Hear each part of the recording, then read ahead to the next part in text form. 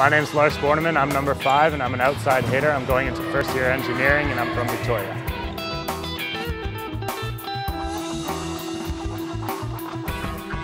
I chose UBCO Okanagan because it has a small campus. It's a tight group of guys and I've known a couple of them all my life.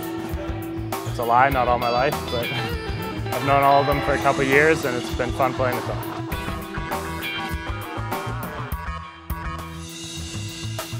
Started in grade 7, just thought I'd pick it up. I know my parents played when I was little, my brother played a little bit before me.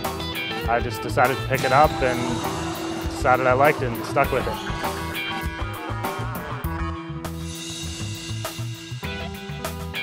It's just awesome knowing you can help your team out, get that point. It's awesome going up, having that pressure and just being able to put that ball away.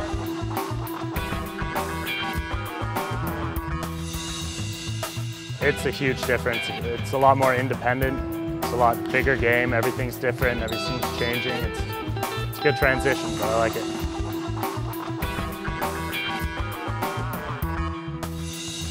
Yeah, I've talked to a lot of the second-year guys here who took engineering last year. They said, just stay independent, know what you got to do, stay focused, and that's all it is.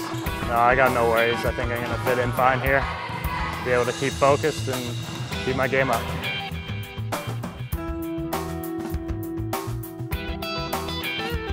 I'm loving the campus here. It's really small, nice, it's pretty new. It's one of the reasons I came to UBCO. It's a great place to be. I'm loving Kelowna too.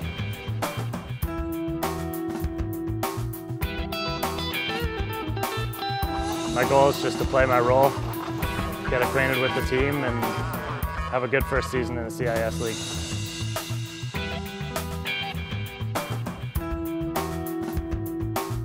Pretty much play volleyball. I love hanging out with friends. I love to play tennis as well.